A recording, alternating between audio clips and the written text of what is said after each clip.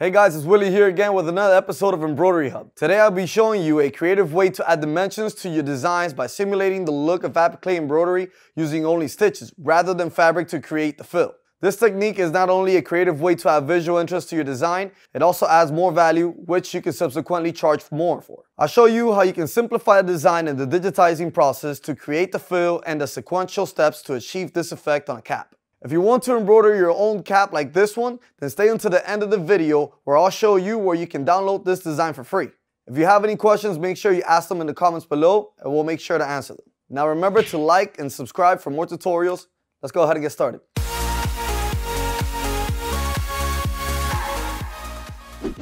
Before I begin, if you want to see some live demonstrations like this one and get hands-on training on a Ricoma machine of your choice, join us this year for Deco Summit, which I'll link below. Deco Summit is a 3-day conference where instructors will show you how to use your own machine to create projects like this and more. Alright, so let's go over what you're going to need for this kind of embroidery.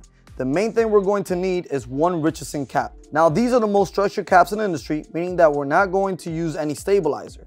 And we'll be using a 75 by 11 needle and a standard weight thread. If you want to learn how to embroider on these caps, make sure to check out our previous video in the description below that will walk you through the process. Since we're adding a 3D puff on the design, we'll need one strip of foam the same color as our thread, which will cost you around 25 cents.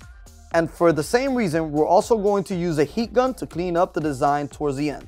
We'll also be using a standard cap ring for this project. And like always, we have our snips and our scissors. Now for a machine, we're going to be using the MT1501. This machine is great for caps because it has a 270-degree cap rotation feature that lets you embroider on both the front and the sides of the cap in one run.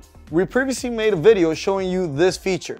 Now if you want to check it out, go to the link in the description below.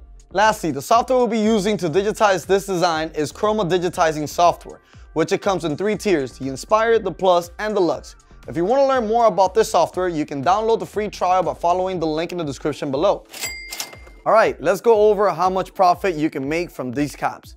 You can buy these caps for about $5 each, but if you buy them wholesale, you can probably get them for around $3. And since you're embroidering a creative design and digitizing for both landscapes and 3D puff, you can charge upwards of $35 for just a single cap. These caps are especially popular in gift shops for different cities since they incorporate both the city abbreviation and the landscape of the city, but you can use the same concept and technique for many other applications. For example, we can easily make a Vegas-inspired cap the very same way. We would just have Vegas in big bold letters and then fill them with famous landmarks of the Vegas Strip. Now the trick is for you to create a design that matches this one in complexity, but that is relevant to your target audience. Let's go over the digitizing now. There's a few things that make this digitizing process unique. First is that we've chosen a landscape to act as a fill for the design, which we choose to represent the words MIA. This was made possible by utilizing the freehand digitizing tool in Chroma Luxe. This tool acts like a trace outline, which will later be converted into a complex fill or any other stitch style you choose. As a guide, I used an image of Miami Beach, which I moved around inside the outline, only digitizing the more recognizable shapes like some of the buildings and the beach. This was mainly to simplify the landscape so that it will be recognizable after I digitize it. Also, we had to be careful with the density of the stitching. Since we are embroidering on a Richardson cap, which they're very tough, we made sure not to make it even tougher by packing too many stitches together. For example, the bigger complex fills like the water and the sky, we used a 0.5 density, and for the buildings we used a 0.3. In order to simplify the shapes but still retain as much details as possible, I used different kinds of stitches.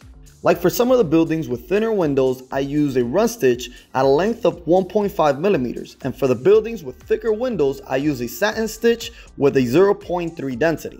Now something important that must be adjusted are the angles. Now the reason for this is if you make all the fills embroidered using the same angle, then your material will shift over 1 or 2 millimeters in that direction, causing registration issues.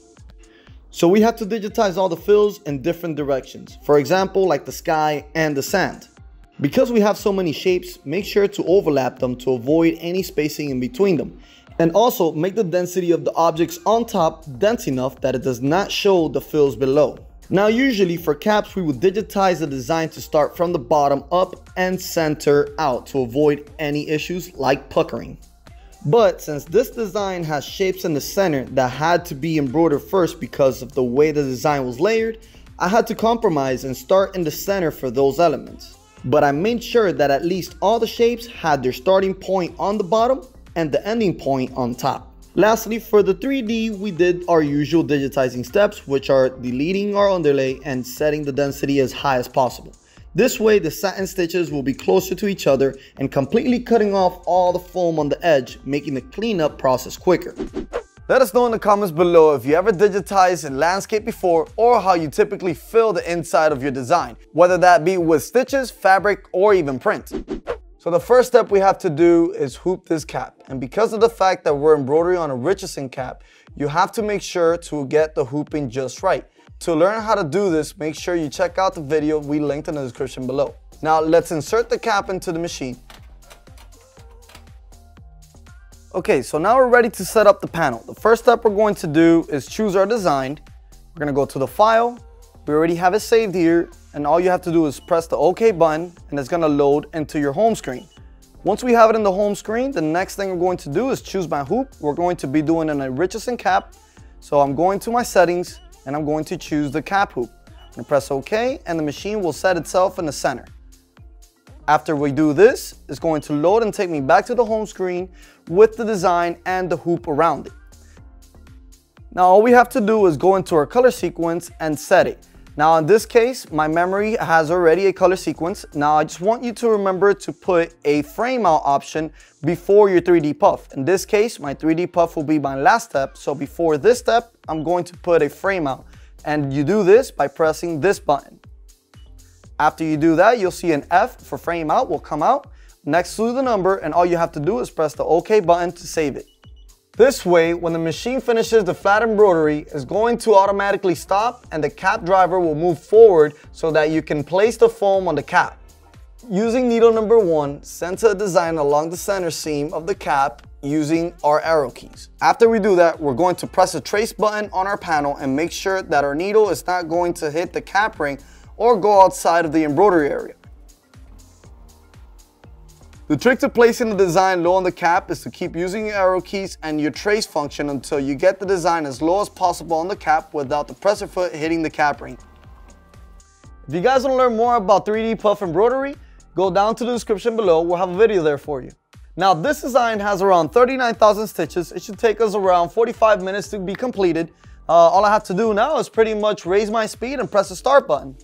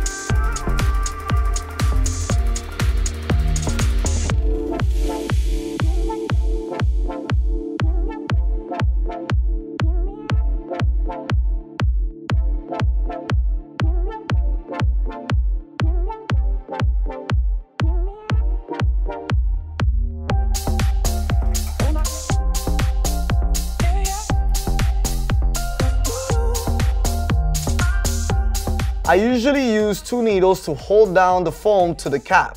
Then you just press the start button again and wait for the machine to finish.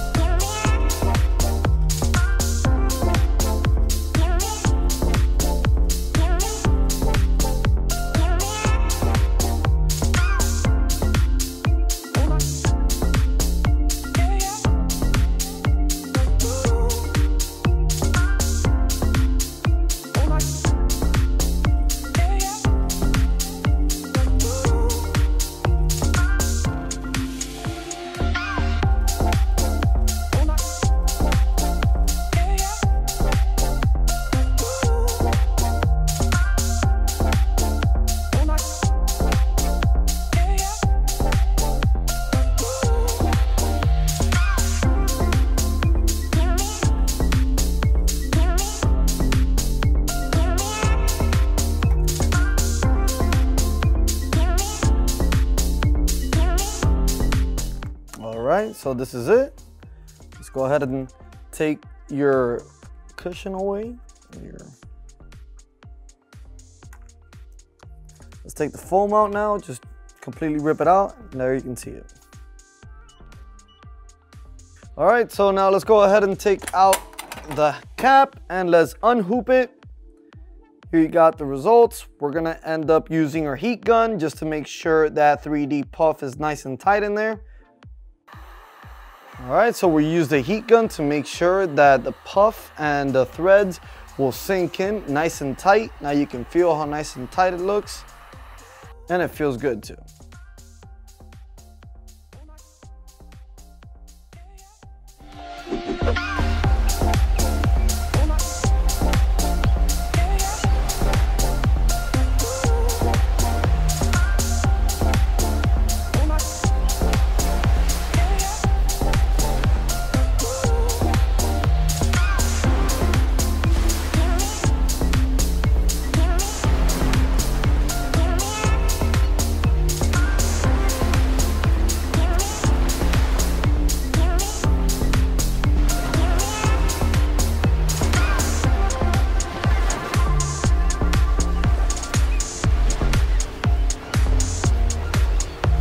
Alright everyone, we hope this video has shown you a creative way to add interest to your caps that you can profit from, because in the world of apparel decorations, it's all about standing out from the crowd and exploring your creativity. Now, if you want to practice embroidering this design, you can download it using the link below. If you guys like this video, make sure you hit that subscribe button and let us know if you have any questions about this project in the comments below. Also, if you want to connect with other apparel decorators like myself, join our free Facebook group, Embroidery and Custom Apparel Mastery. There you can ask questions and join the community. For the latest in the world of decorated apparel, follow us on our Instagram at Ricoma HQ. Alright guys, thanks for watching. That's it for this one.